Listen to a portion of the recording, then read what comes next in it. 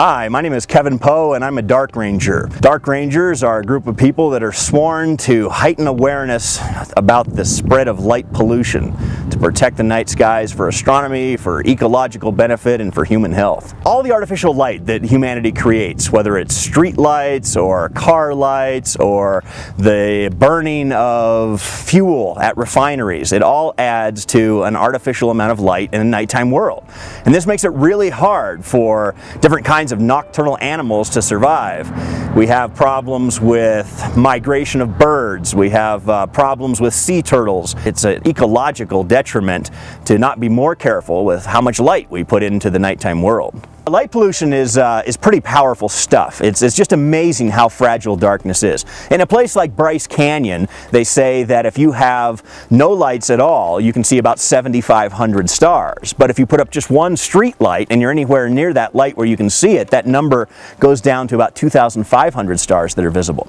We've been able to measure with some sophisticated computer equipment the light domes of Las Vegas or other big cities that extend over 200 miles. Well beyond the curvature of the Earth. So light can be pretty powerful because darkness is so fragile. One of the first things that people are concerned about when we try to encourage them to be more careful with light is safety. And there's this what should we say, common sense notion that the more light you have, the safer you are. And fortunately, like most things in life, it's not been scientifically tested, or at least the science that has been done has not been correctly applied. There's a great study that was done a few years back outside of the main city of London, some of the neighborhoods where they were able to compare socio-political characteristics to find neighborhoods that were very, very similar one to the other. And they went around and doubled the amount of light in one particular neighborhood, leaving another one at the same amount for a control. And they found out that when they doubled the amount of light, they actually got a doubling in the amount of crime.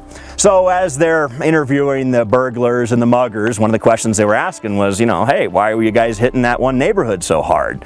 And the answer, for the most part, was, well, we just felt a lot safer there because of all the extra light. When you keep your house brightly lit, you make the job of a burglar very easy.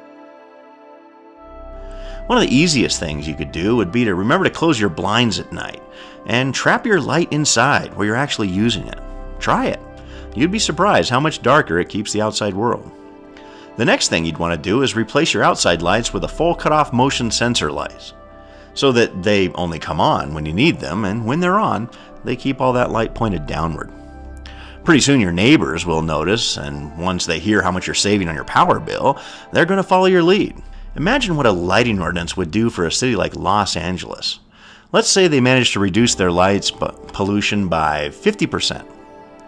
Then suddenly, not only would they have Orion back, but they'd be able to see those dippers plainly. A sky almost as good as Yosemite National Park. I don't think this is an impossible dream. For this very summer, 2013, Paris, France will be implementing the first lighting ordinance of a multi-million population city. Isn't this something beautiful enough to fight for? If that seems like a future you'd be willing to strive for, to help become a reality, then you too need to become a Dark Ranger.